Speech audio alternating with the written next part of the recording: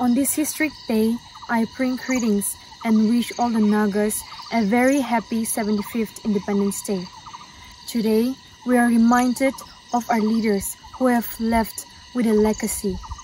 Their spirit of nationalism echoes through the hills. The sacrifices they have made can never be erased.